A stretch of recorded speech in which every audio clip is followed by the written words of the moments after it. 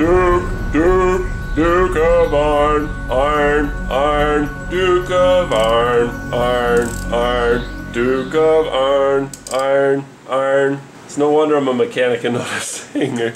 Oh goodness. Here we have the Iron Duke. I'm used to a lot of these Japanese engines, motorcycle engines and the such that have overhead cams. I don't ever really see much anything with overhead valves like this. So I wasn't sure what to do with this. When it came time to set the gap, I thought it'd be feeler gauges or something on the back side underneath of here.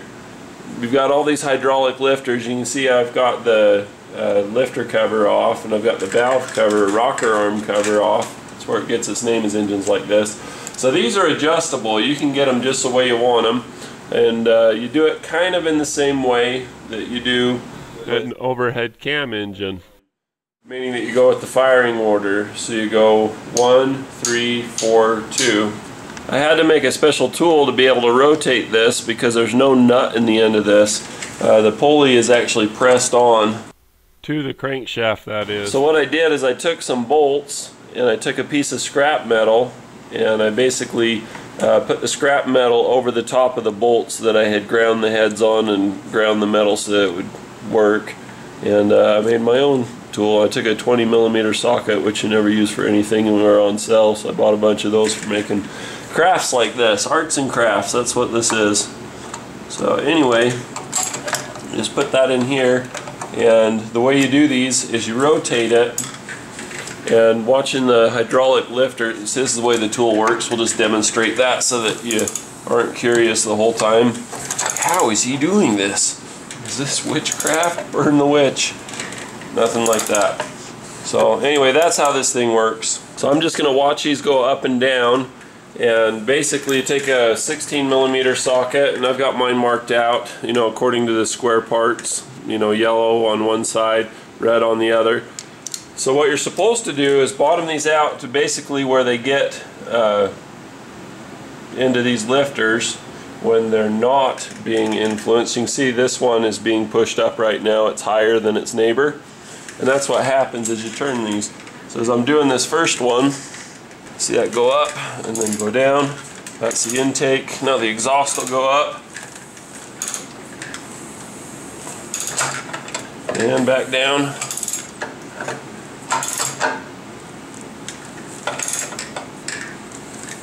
So now these should be able to be spun. This one's about right, this one's not. When you look closely at these, see, and this is why these need to be done. If you have no play, you'll have no compression. They'll be pushing on the valve. What I want to draw your attention to is that this one is way down in there. So if I take a screwdriver and poke into that, you can see that it's deep. So this one's all the way compressed down,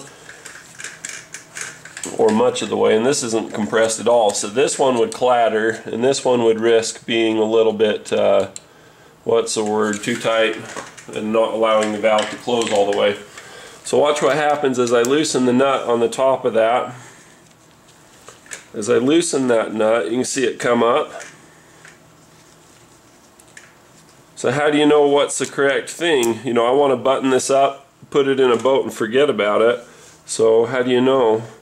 What you do is you spin it with your hand. You can see that thing spinning around, and you tighten it until it kind of stops. And if you have the cover off, you can look at it and be able to see that you're zeroed out. So you get it zeroed out until it just starts to move. You can either eyeball it, or you can use the spin method if the cover's on. The way it says to adjust these in the book is it says you tighten them down until they don't clatter anymore. You tighten them and loosen them. But basically that throws oil everywhere. It makes a big dang mess. So this is the clean way to do it. That's what we're teaching you here today. So you tighten it down until that starts to go down. I think that was it right there. I'll back up. Watch the gap disappear. So that's 0 point right there. So what I do, I'll zoom the camera back out so you can see what I'm doing with the wrench. So as soon as that's zeroed out to where it doesn't have any up and down rattle or play in it, and this is where my fancy little lines come into play. In fact, we'll just look here. So I have the ratchet squared up here, so I want to come all the way around until I'm at 90 degrees the other way. So I'm traveling all the way clockwise through 90 degrees, through 180 degrees to 270 degrees, and then a little, according to the guy who taught me, who has been doing this for years and years and years and years. Thanks, Roger. So you go all the way around to 270, and then he says do a little bit. He says what you want to do, and he's the expert, so that's why I'm listening to him. What you want to do is you want to get this halfway between the play. For example, if I push down on this one here, and it goes all the way down, if it's at the bottom, it's going to be too tight. If it's at the top, it's too loose. He says you want to aim that for right in the middle, and that way it's perfect. This is what he does for a living. He's been doing it every day for the last 40 or 50 years. So I'm inclined to listen to what he has to say, because these are the kind of engines that have been his bread and butter for years and years. So here's what it looks like when you're in good shape. Alright, so what I'm going to do is I'm going to do the one next to it, intake valve. So I loosen it up, spin it, it's plenty loose enough. So that felt like it just went, and it did. I can see it going down. You gotta be careful not to push down on the rocker at the same time that you're doing it.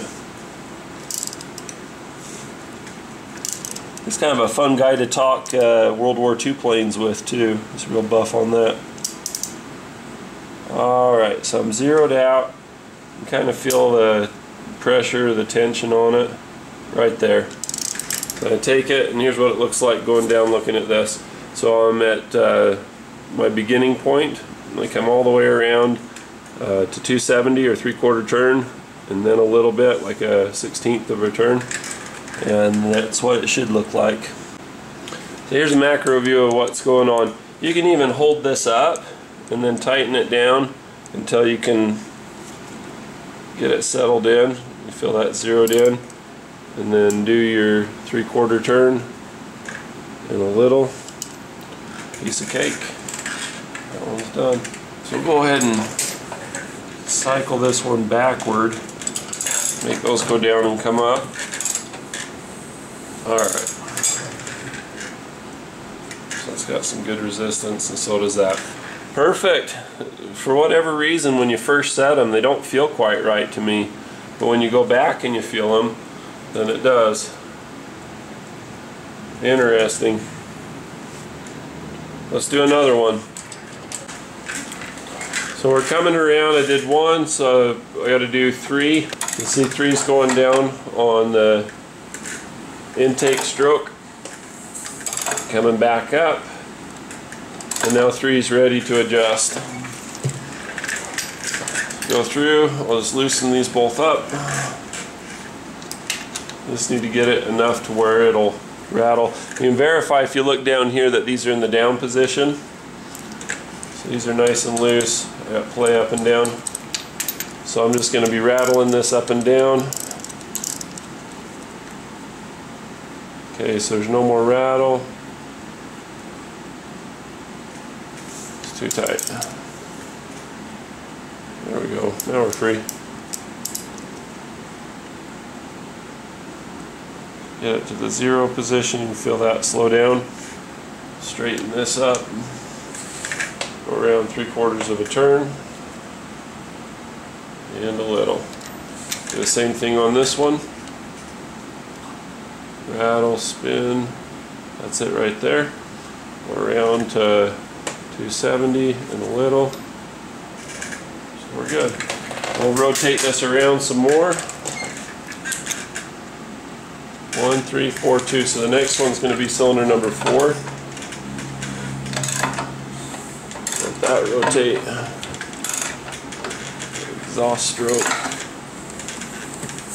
And these aren't always the same, you know, as far as front and back being exhaust or intake. They group them together in the middle. So there goes the intake. On the back end of it, we're looking at this guy right here. In fact, we'll get you a little closer. So we're watching number 4 come up. Go a little bit past.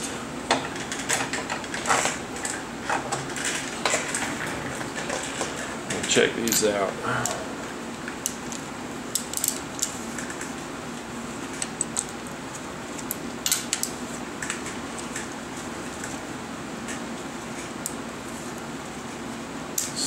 tighten.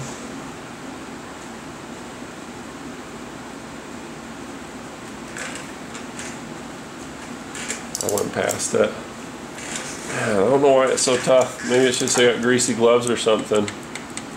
Up and down's telling though.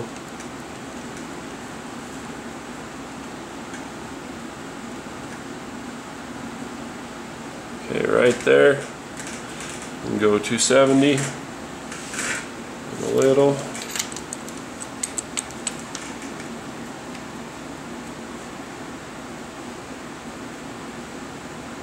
270. A little.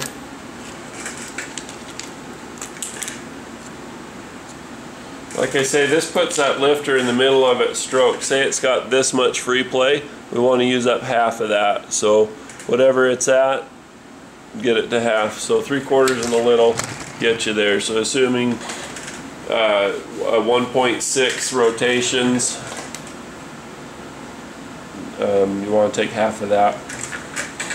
So now we're going to rotate it. We're going to do cylinder number 2, 1, 4, 3, 2. So 2 is the only one that doesn't have any paint on it. Let's get it done. So go around, watch the exhaust valve come and go, watch the intake,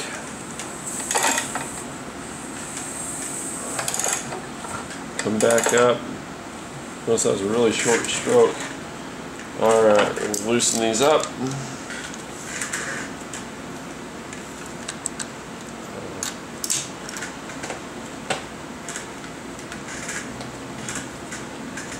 That one was overdone.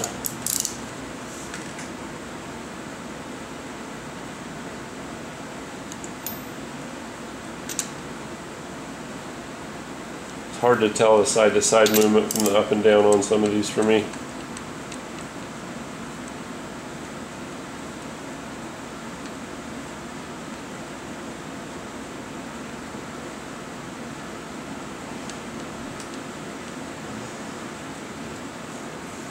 Can't tell.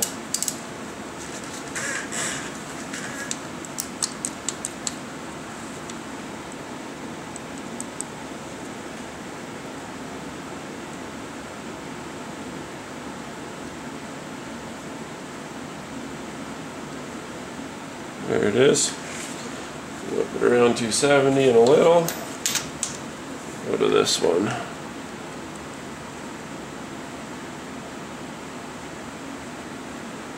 270 and a little.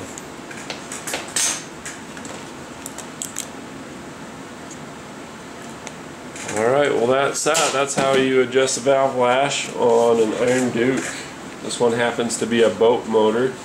Mercruiser 153 cubic inch or 2.5 liter. These are found in Jeeps from 1979 to 1983. Find them in Pontiacs, you find them in Chevrolets. There's a lot of applications. The boat head is a little bit different and the cam in the engine is a little bit different than the rest of them. But for the most part it's the same animal.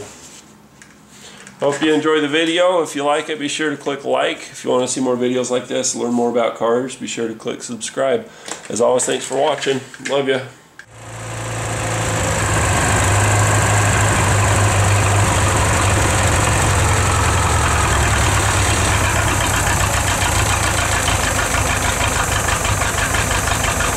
That's all you get. At low idle you should hear it the most, and there's nothing. It seems to be running pretty good. Not a lot of noise, so the methods and things that I learned from Roger were effective.